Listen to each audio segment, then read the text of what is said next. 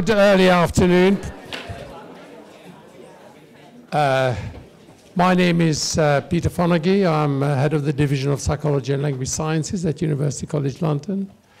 And I have the honor and privilege of chairing this meeting by one of our most talented and best known scholars, Jeffery, who is Professor of Behavioural Neuroscience at the Institute of Behavioural Neuroscience that she heads.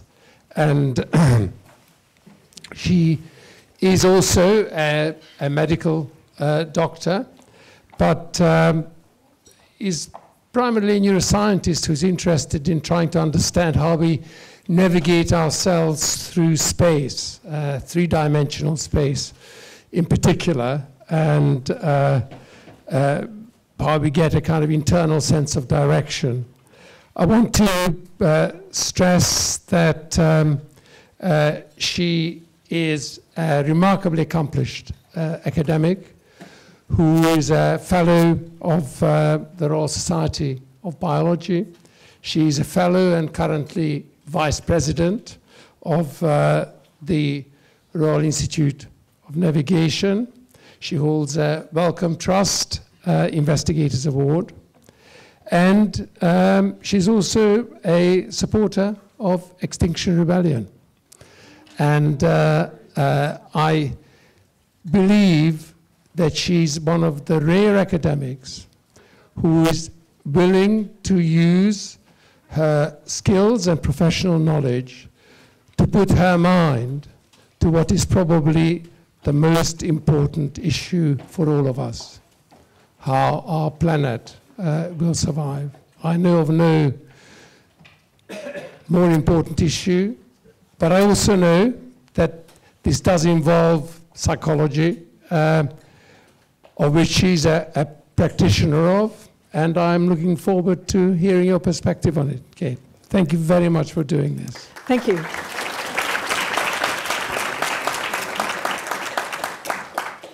Thank you. It's really great to see such a turnout, and I'm hoping that that's a reflection of how important we're starting to realize this issue is.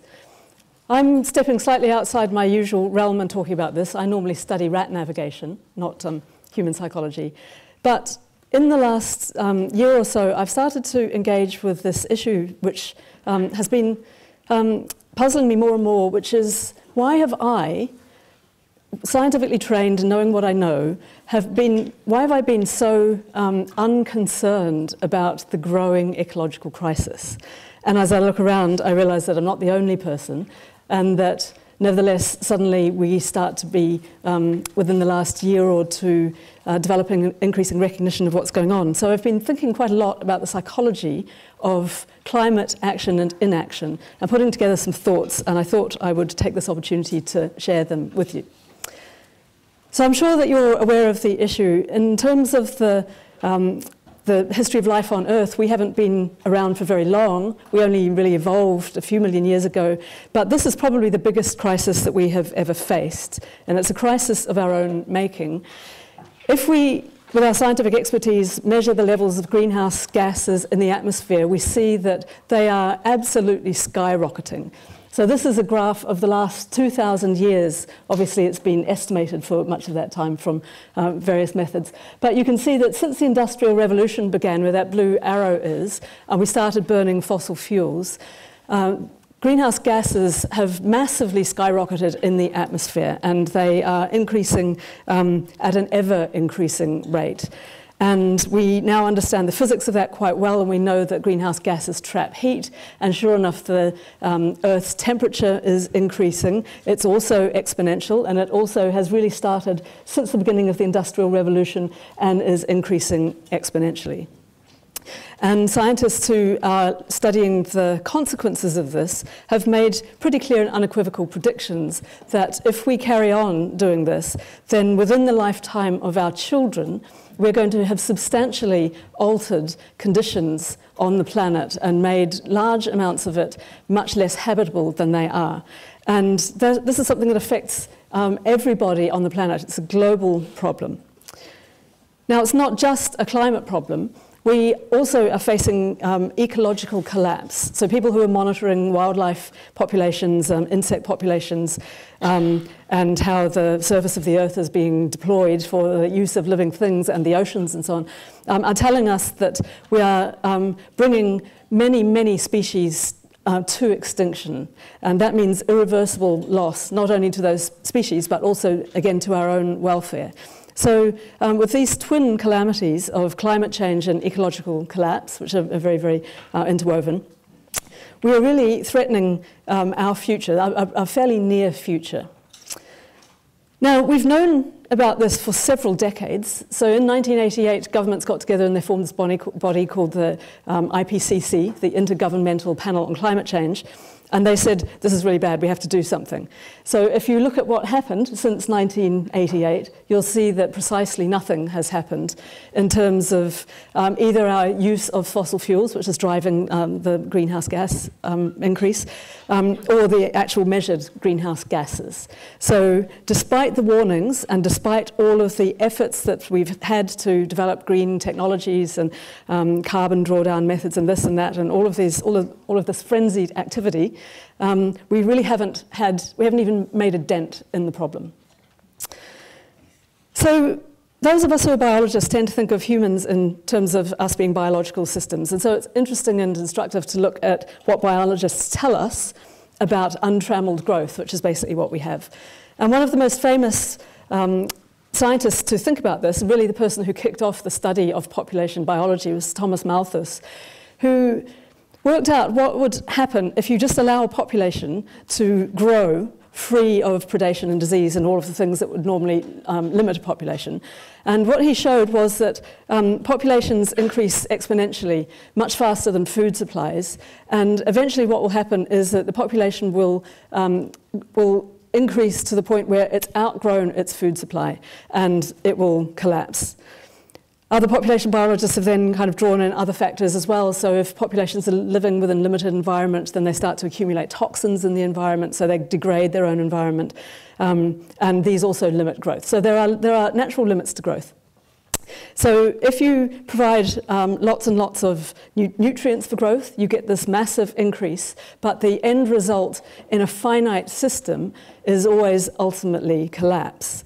And if you look at what's been happening to human population over the last few hundred or indeed 1,000 years, the picture is pretty similar, you'll see that we are on a very, very steep increase. And so that's made some population biologists speculate that we are going to, at some point in the future, outgrow our system, as it were.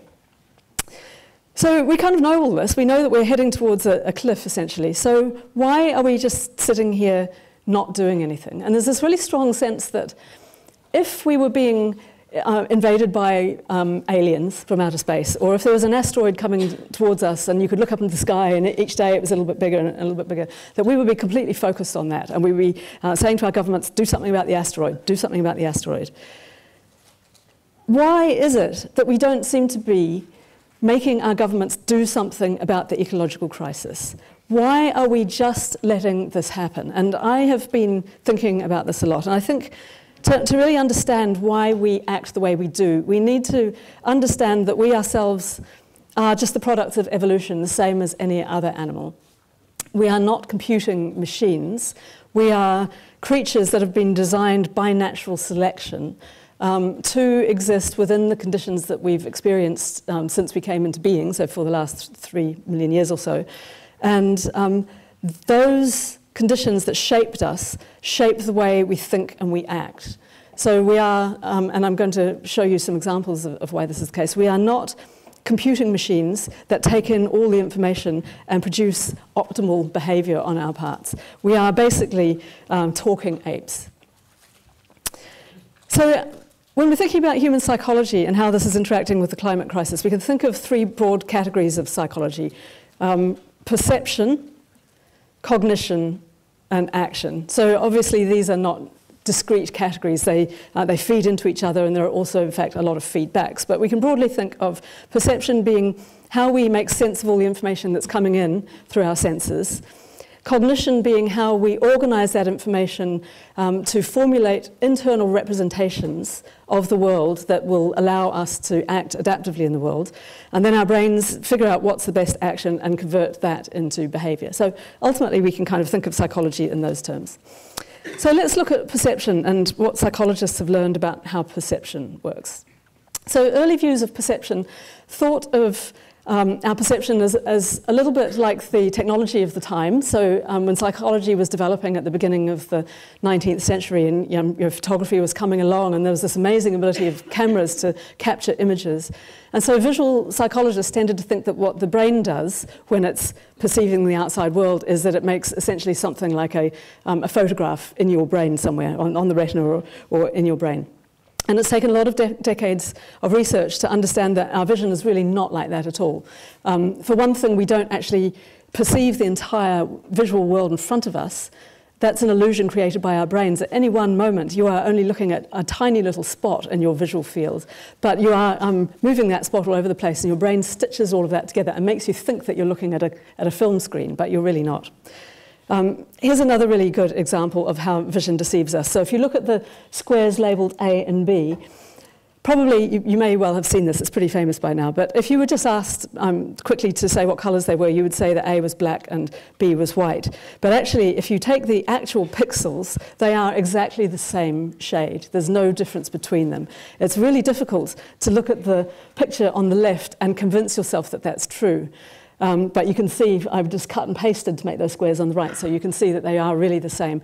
So what's happening is that our brain is using other information to interpret what the eyes are seeing. So it's using information that was partly selected by evolution and also partly learned as you were developing to make some assumptions about the world. And in this case, what it's doing is it's assuming that because of the way that the light appears to be coming from one angle and the shade that's being cast by that object, the square labelled B is probably lighter than the actual pixel luminance is. And so your brain does its auto-correction. Another really good example is this very obviously white and gold dress, which hit the internet a few years ago. Because the woman who took the photograph wanted to know if it was all right to wear to a wedding. And actually, the dress is blue and black, so I'm told. But about 50% of people, myself included, see it as white and gold. And this is a very, very interesting example of the same thing, that our brains are not reporting on reality. They're reporting on what reality probably is, given what you can see and all sorts of other things that we've experienced during evolution and during development. So we're really not seeing what we think we're seeing. The other way that evolution is shaping our perception and in some ways limiting it is that we only perceive some types of things. So we lived in a world that was full of predators, and so we're very, very good at seeing fast-moving things. We can catch a ball within milliseconds. We can dodge a tiger. But we're very, very insensitive to slow change. That's sometimes called the parable of the boiling frog. I looked this up on the internet. It is actually a parable. So I think people have tried warming frogs in a pan of hot water, and they do actually escape, you'll be pleased to know. But the parable is that if you put a frog in hot water, it'll jump out. But if you put a frog in cold water and slowly warm it, it won't kind of notice that things are changing, and it will adapt to the changing conditions until at some point it realizes, oh dear, I've left it too late, and the frog is gone. Now, how does this relate to climate change? Well, I mean, there's an obvious parallel in this slow change in sensitivity, and that is that because the effects of climate change are so slow, we don't really notice them. And we are not very good at being motivated to act about things we don't really notice. This is an example that might be familiar to some of you who are old enough to have remembered that a few decades ago, if you went driving down the road for a couple of hours on holiday or something like that, you would have to stop at a service station every now and then to scrape bugs off your windscreen. What this video on the right shows is a young driver who just a few weeks ago posted on YouTube his excitement because he was driving and a bug hit his windscreen. That was such a significant event, he felt motivated to post a video about it. Young drivers never encounter the bugs on windscreen phenomenon, but there's actually been a catastrophic decline in insect populations in the last few decades. But collectively, we're not really aware of that. Here's another really interesting example that turned up in the ecological literature a few years ago. So a PhD student was interested in the history of this little town of Florida where they used to run fishing trips. And people would pay money and they would be taken on these tourist boats and they'd come back with their catch of fish, and a photograph would be taken with them next to their catch, and the biggest fish would get a prize.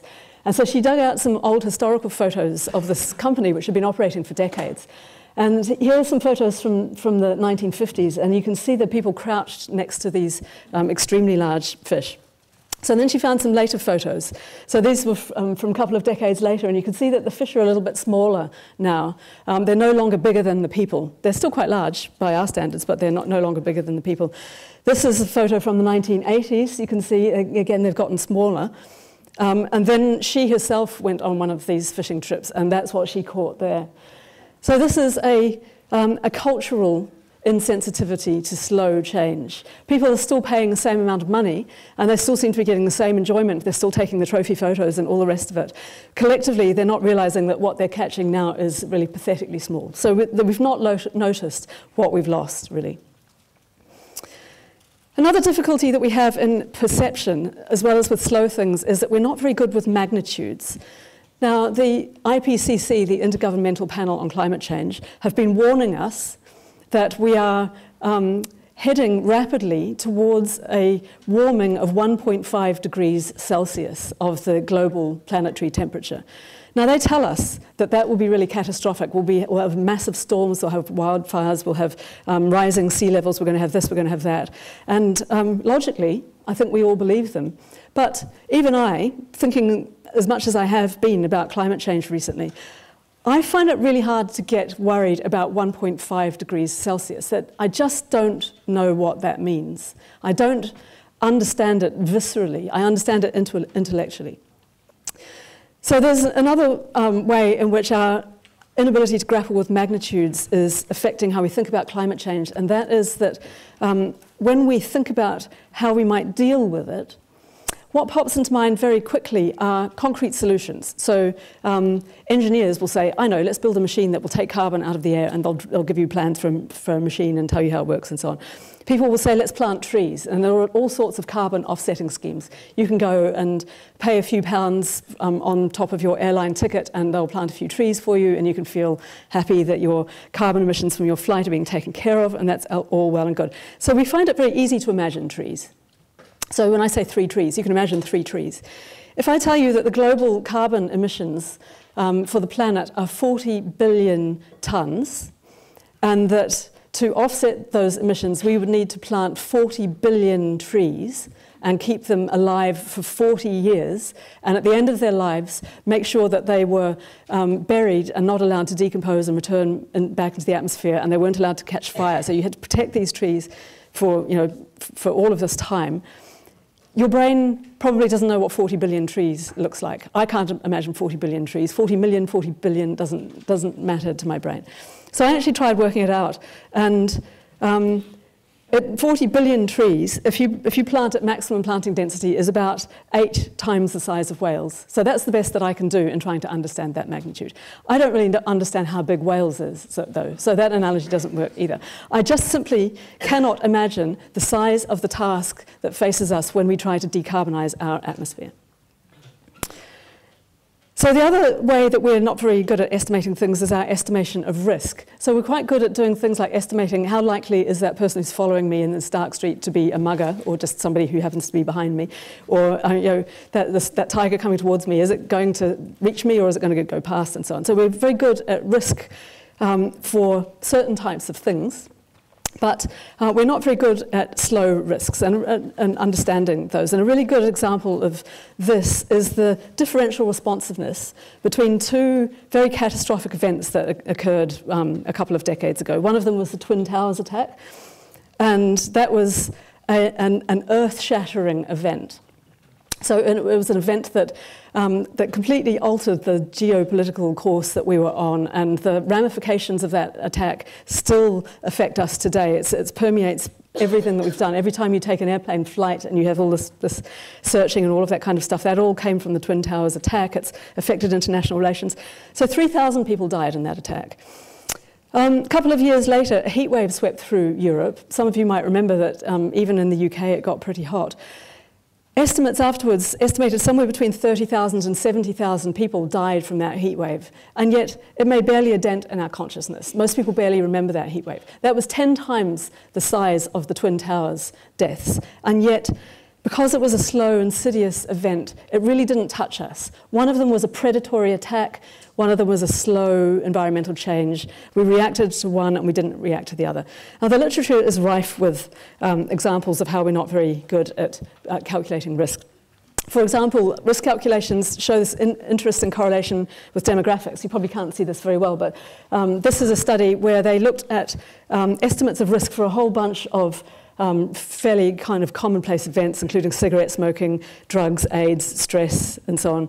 And then they divided up the responses as to how risky people thought those things were, according to demographics, male or female, and black or white. And they found that white males, who are the answers shown in red, estimated all of those risks as being of a smaller magnitude than all of the other groups.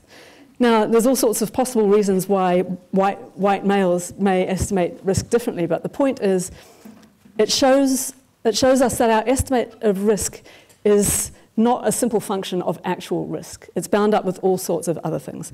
And just out of interest, this is where they put climate change in all of that. So it's sort of just above coal-burning plants and just above bacteria and food and below coal-burning plants. So sort of somewhere in the middle, not very risky. So perceptions are not really reporting on reality. What about cognition, our beliefs and our understanding? So in about the sort of first half of last century, the rational economist's model of thinking was very, very prevalent. And by this view, so this kind of view of thinking came about just as computers were coming along. And it's quite common in psychology, and indeed other types of science, that we tend to appeal to the technology of the time when we're thinking about how things might work. So people started thinking of the human brain as a bit like a computer. And when you're trying to work out what's going on in the world and decide how you're going to act, what you do is you take in all the information, you do the sort of numerical calculations, cost-benefit analyses, you work out what's going to have the smallest cost and the biggest benefit, and you do that thing. So the rational economist model has driven a lot of, for example, economic thinking, trying to get people to spend more money on things like insurance and so on and so on. In the 1970s and 80s, that view was completely overturned by a very famous set of studies by Kahneman and Tversky and since then many other people. And what they showed was that if you actually look at how people evaluate risks and how they make decisions and so on, you find that really they're not doing a rational calculation of probabilities at all. In fact, what they seem to be applying is a whole bunch of what they call heuristics and biases. So you can think of those as shortcuts, quick ways of thinking about things that don't require any calculations. And there's a whole raft of these, and I haven't got time to go into them all, but one very good example is loss aversion. So we have an instinctive aversion to losing something that we have, to the extent that we will work harder not to lose a thing than we have than to gain something of equal or greater value. So once we've got something, we really, really want to hang on to it. So you can think of it as like the bird in the hand worth two in the bush kind of thing. That's what this means down here. So people show very strong loss aversion, and that means that when you're evaluating the costs and benefits of particular actions, it's very difficult to imagine giving up something that you have. And I think we see this a lot with climate decisions, where people think, I know that we should be, giving up our cars and so on, but I have my car, I like my car, I don't want to give my car up, even though I know that's going to be good for the planet in the long run. Very related to loss aversion is temporal discounting, where we tend to value immediate rewards more than delayed rewards, even if the delayed rewards are bigger. And a really classic example of this is the very famous marshmallow test, which is sometimes used as a way of studying how children learn to assess immediate versus delayed rewards, and to sort of categorize people, children and adults, according to their propensity to do that. So in the marshmallow test, a child is left alone with a marshmallow for some amount of time, And then they're told if they can last without eating that marshmallow for the few minutes while the experiment is out of the room, when they come back they can have 2 marshmallows. And famously, very young children really struggle to do this, and as children get older and more mature, and also depending on personality, they get better and better at it. But this temporal discounting, as it's called, this discounting of the value of things that are further away in time actually runs through adult thinking as well, and it's a basic facet of human thinking. And it makes a certain amount of adaptive sense, because if you are waiting for a reward in an uncertain world, there's always the possibility that even though that reward is potentially bigger, it may not eventuate at all. So we have this sort of tendency to be willing to forego a larger distant reward for the safety of a more immediate one. You could think of it like that. Now we see these types of things, loss aversion and temporal discounting, in people's reactions to the loss that they might incur when we take climate action. And we saw this very clearly when President Macron tried to raise fuel taxes in France. And in theory, this is something that would be very beneficial for the climate, but for the people on the ground, and particularly people who are feeling economically deprived, they could really mostly see that that was a loss to them, and they rebelled, and there was a big outcry which is still going on.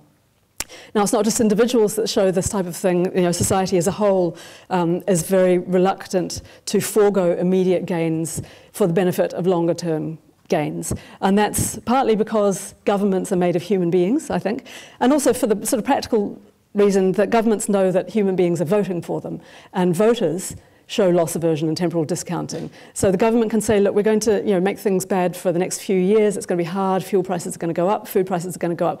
But it will all be better in the long run. They know that they won't get voted back in.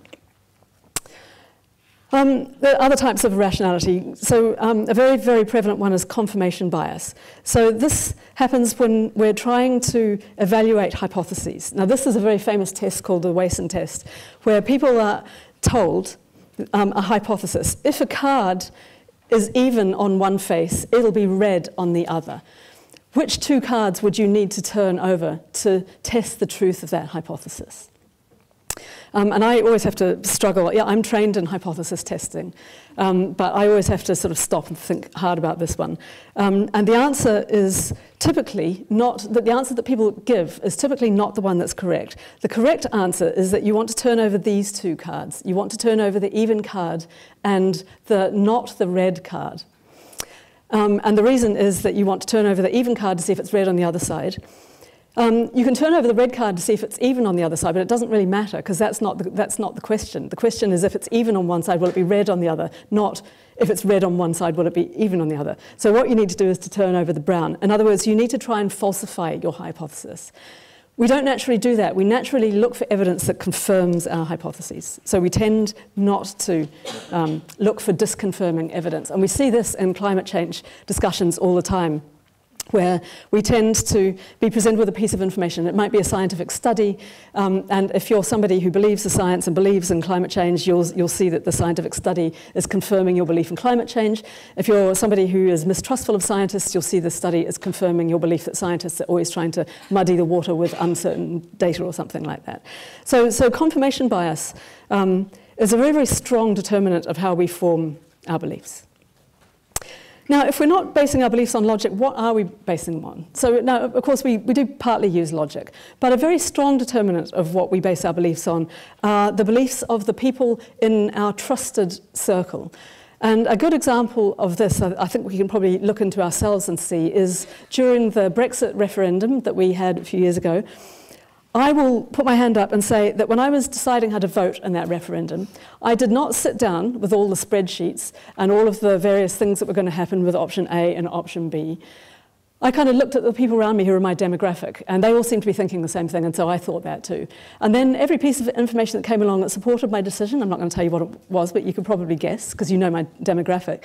Every piece of information that came along that supported what we all thought, we latched onto, and I just didn't even read the other newspapers.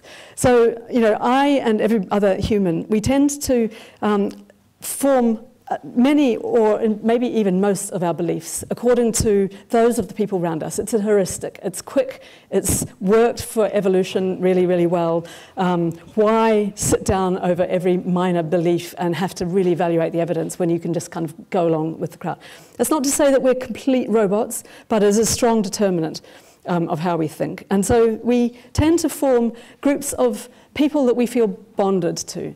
Now, during evolutionary history, this maybe would have been our tribe, maybe a small group of neighbouring tribes if they were on friendly relationships, and maybe our immediate family. So there are these various sort of levels of bonding, but we have this strong tendency to form what are called in-groups of people that we feel part of, and out-groups of people that we don't feel part of. They're the kind of the other people. And we tend to align our beliefs with those of our in-group and set them apart from those of the out-group. And of course, the parallels with climate change denial are very, very obvious. Now, one of the interesting things about the strength of our social processing is that this test that I told you about, the Wason test, if I present it to you as a social problem, if you want to find out if you want to test the truth of the rule, if you're drinking alcohol, then you must be over 18, what cards would you have to look at to know whether the rule was being followed? And pretty much everybody gets that you need to turn over these two cards. Now, that's exactly the same problem as the one I showed you before. But people sort of understand when it's a social situation that you want to look to see whether the rule is being broken. So when it's just a kind of a value-free hypothesis, you don't look for disconfirming evidence. But if it's a rule, you do. It's like we have kind of mistrust built into us. So we're really, really social beings. And when we have sort of social constructions of climate change too. So climate change in and of itself is not a political issue, but it has become one. Because if you look, and there are a lot of studies, but the US ones are the ones with the biggest samples. If you look at how people's beliefs about climate change and whether they tend to be aligned with Democrat or Republican kind of ideology, you find that there's a big difference in climate change belief or denial. So it's become politicized, even though it's really kind of ultimately a factual issue. So all of this kind of stuff has made us understand that when people are not acting on climate change, it's not because they don't have the facts. So it's not a matter of pouring enough facts into somebody and then they will stop denying climate change and start acting. People's beliefs about climate are much more nuanced and much more complexly constructed than simply evaluating facts. So then finally, let's look at action. So the rational economist view that I mentioned suggests that people kind of compute the costs and benefits and they'll just do the action that has the highest value for them.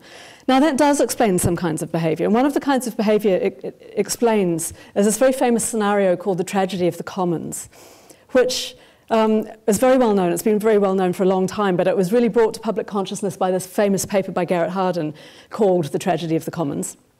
It was published in the 1960s. And he laid out this hypothetical situation of a village common where the local herders are grazing their cattle. And the problem is that in this picture it's actually sheep. So the problem is that there are too many animals on the common and the common is becoming degraded and eventually it's not going to have any grass and all of the sheep or cattle are going to die. Now what's the rational thing for each herdsman to do? And what Hardin did was work through the rational arguments and realize that the rational thing for each herdsman to do is to add another animal. Because from the point of view of each individual, adding another animal produces a big benefit for that person and a small cost which is distributed among everybody. So the benefits outweigh the costs. So each person is motivated to add more animals. But of course, the tragedy is that because everybody is optimizing their own returns on investment, that everybody loses out in the end. Now we see this kind of commons thinking, as you could call it, in a very, very common, as it were, remark that people make to me when I start talking about what we need to do globally to try and deal with the climate problem. We need to stop emissions. Very, very common remark is, well, what about China? What's the point of the UK curbing its emissions when we've got China or Australia or the US or all of these other emitting countries? So that's exactly the same reasoning as the sheep and the cows on the green. It is not in our own best interests to do things that harm our economy because our economy benefits us whereas the harms from all of those fossil fuels get distributed around the whole planet. So it's exactly the same reasoning. But with actions, as with beliefs, it's also the case that we don't always act rationally.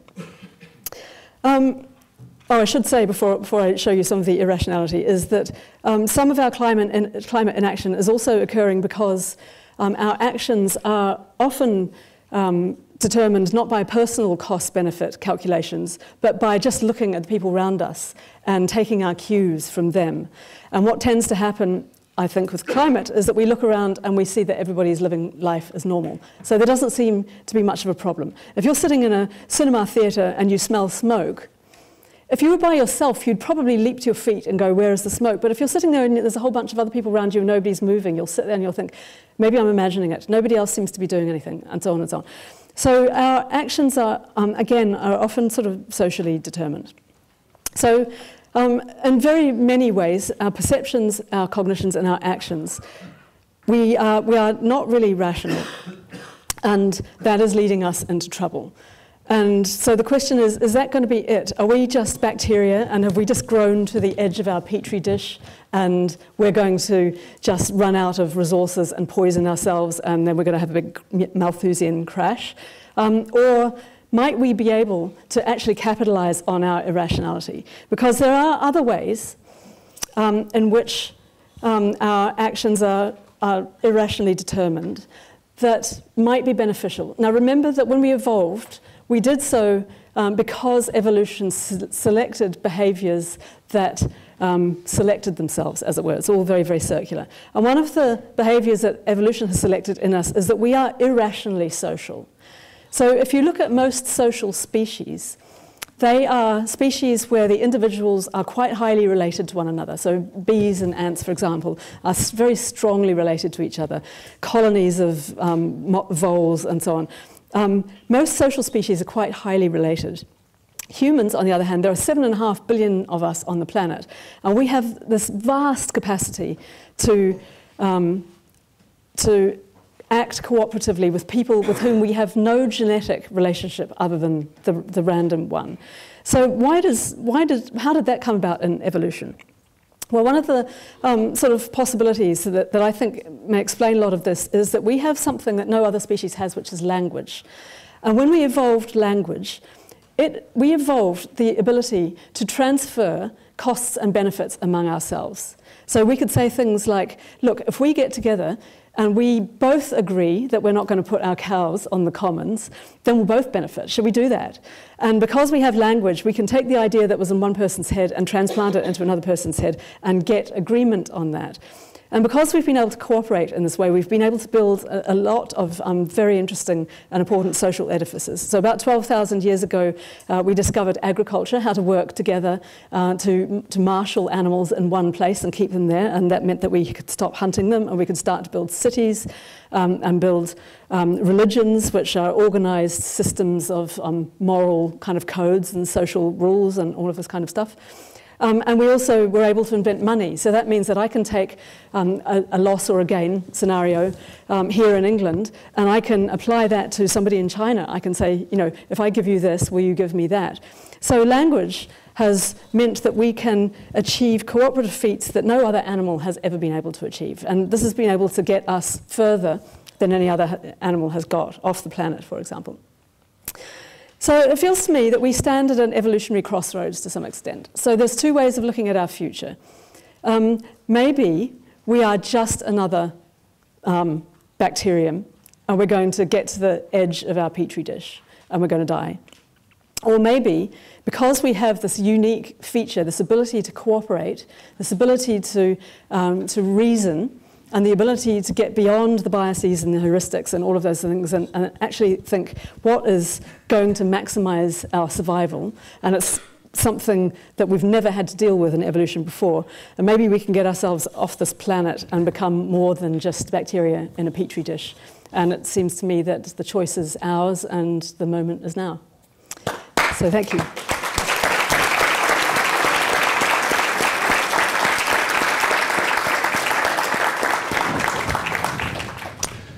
Thank you. That was absolutely brilliant.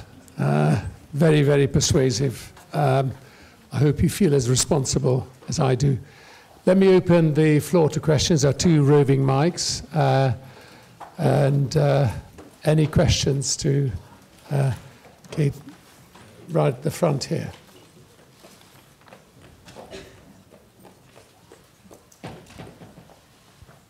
Thank you. So it's about, for example, the protest in France as a result for more policies towards climate change. I still do believe that if we have to change, something has to be in politics.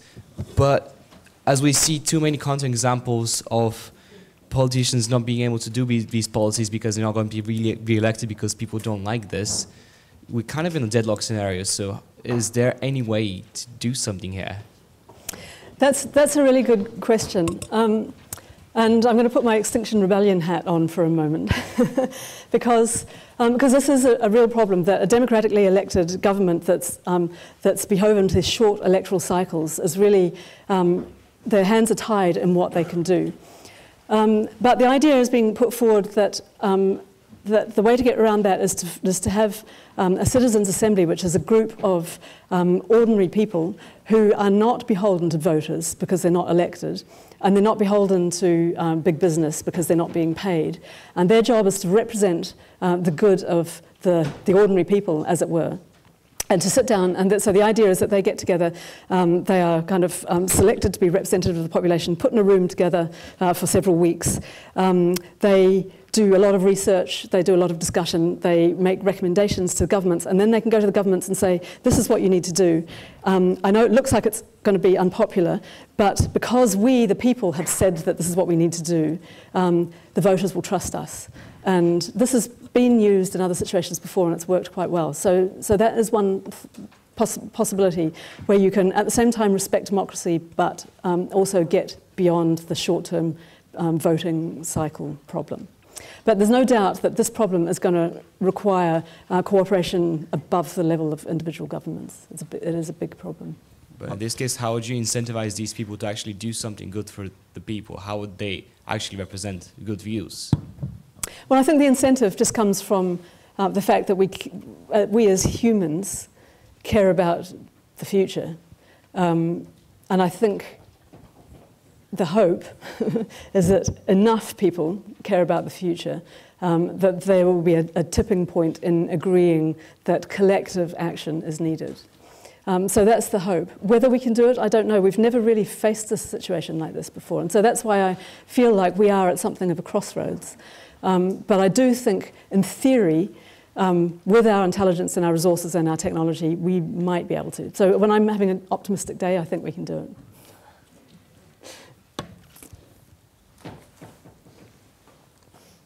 It's coming to you.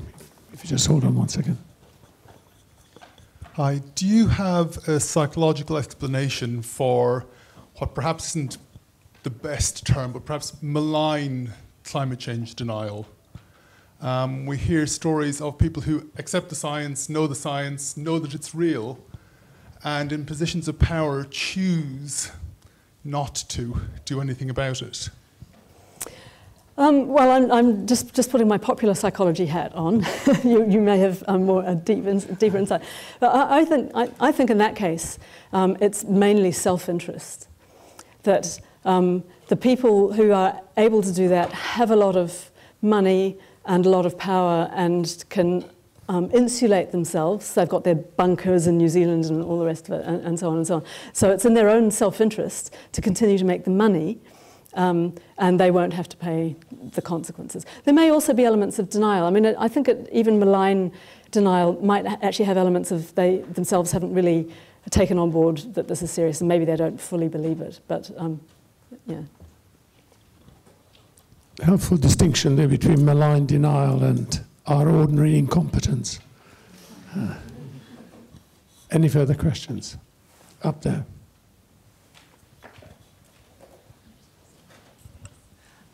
I don't have any background in psychology or anything, but I'm curious if there's a movement in the field to maybe proactively counteract some of the cognitive biases that you mentioned, and if research is being done in that way in the name of climate change. That's a good question. Yeah, there is quite a bit of research going on. I'm not sure how much it's translated into action yet. But there's quite a lot of research looking at how, at climate communication, what types of messages are going to get through to people, because it's becoming very apparent that the deficit model is not right. The problem is not that people aren't informed. Well, I mean, some people really just lack information, but I think much more it's that people are not willing to take on board the information for all of the complex reasons that I mentioned. And so then there's this thinking about how to get past that, how to make people trust the information.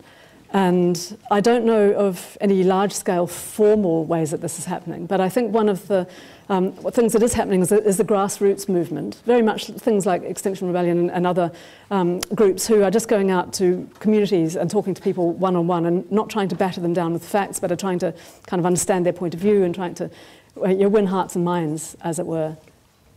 But yes, I think we need definitely to be thinking much more along the psychological dimensions than we have. You know, we've given a lot of thought to the technology. How do we build renewable energy? We've not really thought enough about the psychology and how do we carry the citizens of the Earth along with us in this thing. But it's a good. I'm afraid the other people are going to come in to have the lecture, and even more important, some people from here will have to go to their lecture. But so it remains for me to thank you very warmly. It was a fantastic, fantastic talk.